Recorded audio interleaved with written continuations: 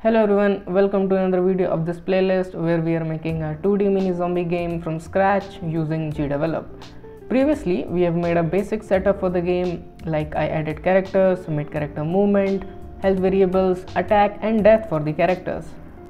And as you can probably see, the updates are here, and I think the UI of this engine is now quite better and clean than the earlier version. Like I can clearly identify what's comment and what's adding an event. Anyway, let's now see what we are doing in this video. So first we will fix some of the issues, because in the previous one some of the animations were not working properly, so we'll just fix them up. Second, we will add a camera movement for the character, so wherever she's going a camera will be following her. And third, we'll make zombies to follow the character as she enters in their range. And thank you so much all of you for suggesting the names, and I'll definitely use them in the game. And if you have any suggestions or feedbacks, comment them down, it will be really helpful for me. And now let's get started with the video. So now let's see what changes we have to do to make the animations and actions work properly. So first of all, I added these boolean variables to the characters and named it death. So we can put actions for when they are alive and remove it when they are dead. And here I've added a movement of the character under the condition where the death of Cloee is false, which means that she can only move or do anything when she is alive, and when she is dead, which means health is less than or equals to 0, then we'll simply remove the platform behavior from Cloee or the zombies also. And I've did same for the zombies also. So when they are alive means death of Anna is false, which means she is alive, then only she is going to attack or do anything.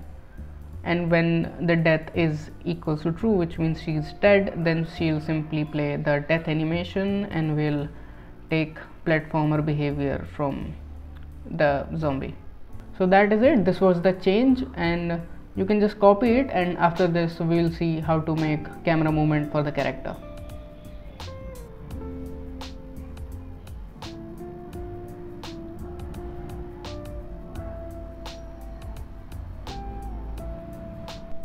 Okay, so now let's add camera movement for Cloee. For that, add an action and search camera on object and select this one and select Cloee.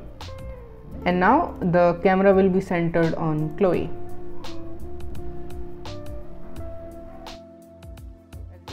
But the camera still goes outside of this platform, so let's add some boundaries so we can stop camera from going outside of this margin.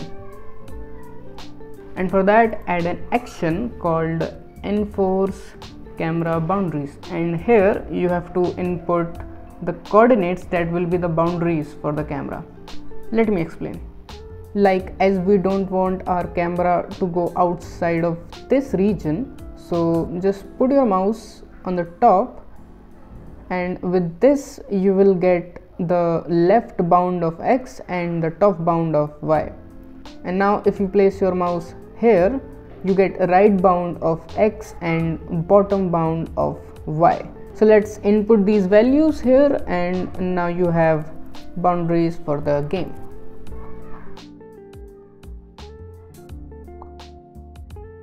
So now as you can see, the camera will stop as it reaches that point.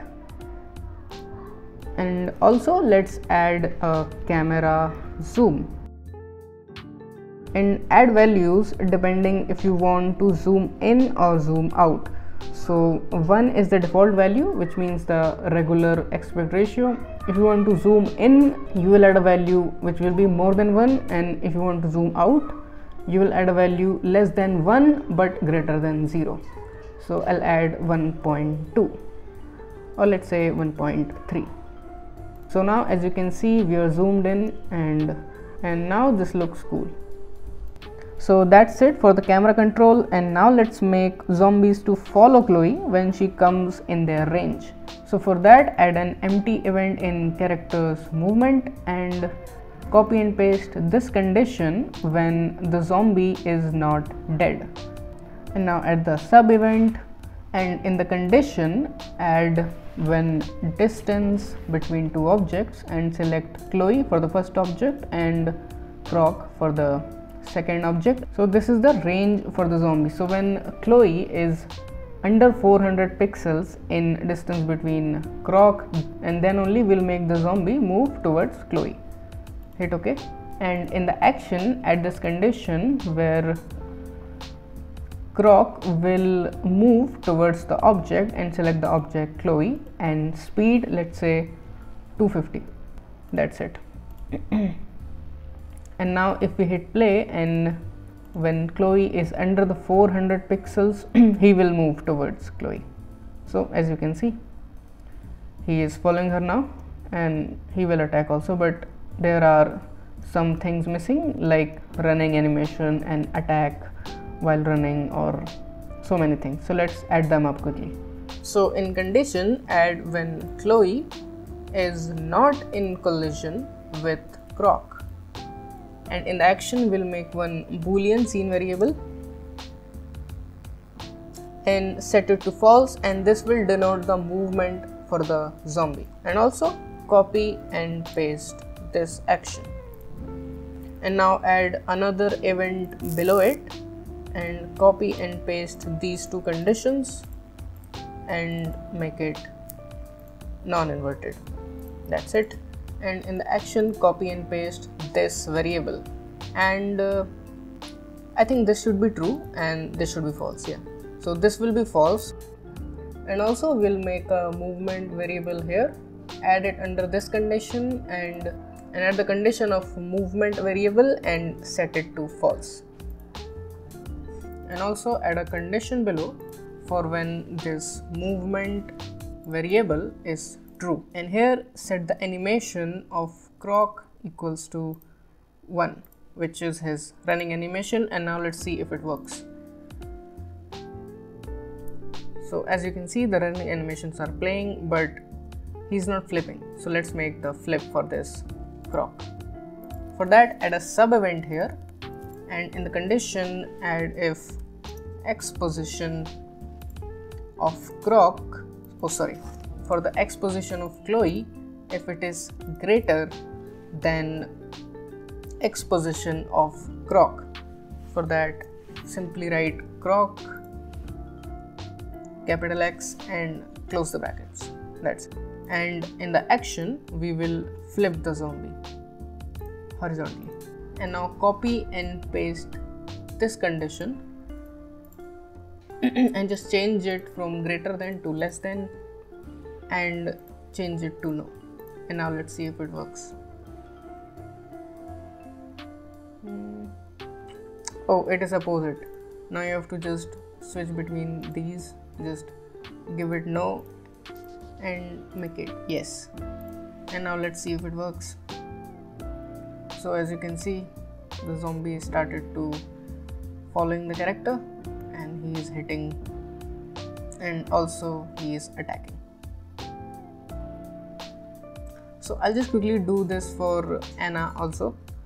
And also let's add a screen shake when the player gets hit. For that, add an extension from here for shake the camera. This one, add it to the project and go to the events, and in the condition where Cloee is been hit here, add an action for shake camera, and we'll set up the duration of 0.5 seconds. Durations to start is 0 and end to 1. We will copy and paste for both the zombies. So as you can see, both the zombies are following the character and they are attacking too, and you get a screen shake after you get hit.